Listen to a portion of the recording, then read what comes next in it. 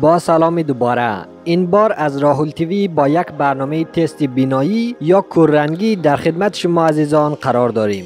کوررنگی یا Colorblindness یک نوع بیماری است که در اثر آن فرد قادر به تشخیص یک یا برخی از رنگها نمی باشد. این بیماری ارثی است و معمولا از والدین به فرزندان می رسد و نکته مهم این که باید چشمان شما تمیز و در حالت عادی باشد. مثلا اگر شما همیشه از عینک استفاده می کنید، بهتر عینک داشته باشید. و یا اینکه اگر با استفاده بیش از حد از موبایل یا کامپیوتر چشمان شما خسته شده، ندیدن رنگها ثابت کننده کوررنگ بودن شما نیست و بهتر یک وقت دیگه بیایید و این تست رو انجام بدین. خب بریم شروع کنیم.